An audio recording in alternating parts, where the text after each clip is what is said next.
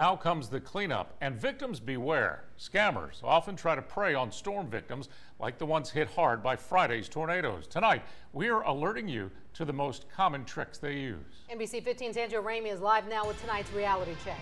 Andrea? Yeah, Kim and Greg, almost as fast as this tornado ripped through this West Mobile neighborhood, causing extensive damage. Contractors stormed the area looking for work. So this area got pretty much all ripped off. R.J. Reynolds' Springbrook Farms home was heavily damaged during Friday's tornado. He took cover with his 2-year-old in a closet. It was like a mix between a jet engine and a train coming all at once. Now the sounds of hammering are heard throughout the subdivision.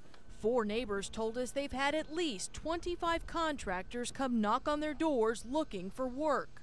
I kind of call those folks ambulance chasers. Instead of handing out business cards, put gloves on and help us out before you try to make money off of. That's what I always see. So how do you know you're hiring someone reputable? For starters, make sure they're licensed. Ask to see the builder's pocket-sized license card, like this one. Verify the card is watermarked with the current year.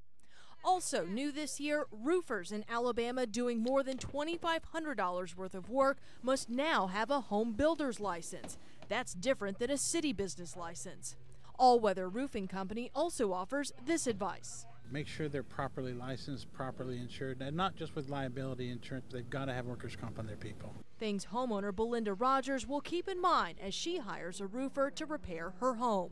With the roofer, that's what I'm going through right now, is trying to make sure we're getting somebody that has a license and is reputable and whatnot.